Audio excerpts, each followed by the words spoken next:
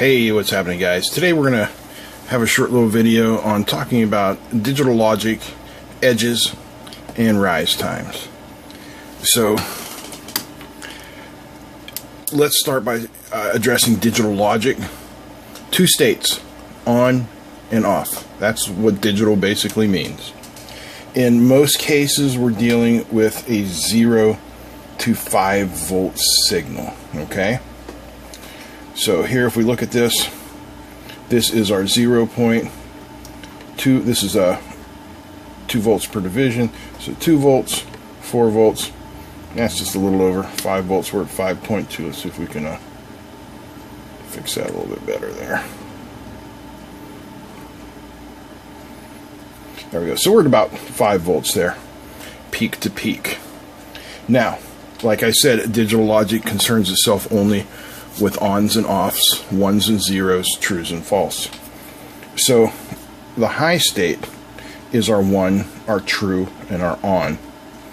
The low state is our 0, false, our off. Are you with me so far? Okay. Now, here's where it's going to get interesting. I just lied to you. Digital logic doesn't give a crap about on and off. Digital logic only cares about the edges. The transition between on and off is what your digital logic ICs are looking for. So if we're getting here, we're looking at this simple square wave, okay? It has a frequency of 14 kilohertz. You know, it's a medium speed logic circuit. So there's our frequency. Now here is our rise time, 100 nanoseconds. Now it looks, when you look at the scope here, like this is a pretty flat, instant on to off transition, but it's not. Because when we zoom in on that edge, on that transition, take a look there, it is anything but instantaneous. I'm going to grab a couple cursors here. Okay, let me adjust them. So there's where we begin. And there's about where we end. And you can see we're looking at 68 nanoseconds. Pardon my cuts in and out. I got a bit of a sore throat, but it's all good.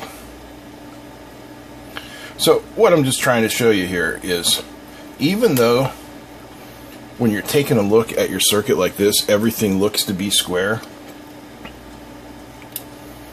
when you really get down to it, it's anything but square.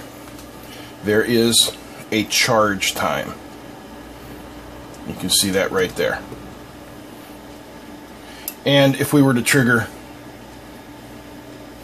on the falling edge, you would see basically the same thing. So why is this important? Well, it's important in your digital logic circuits because a lot of them are going to specify rise and fall times.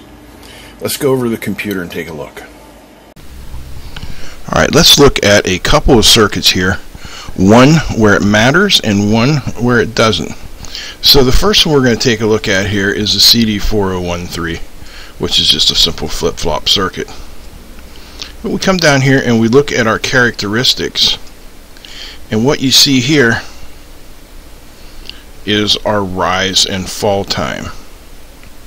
And in this case, it's specified in microseconds. And it is also specified by voltages.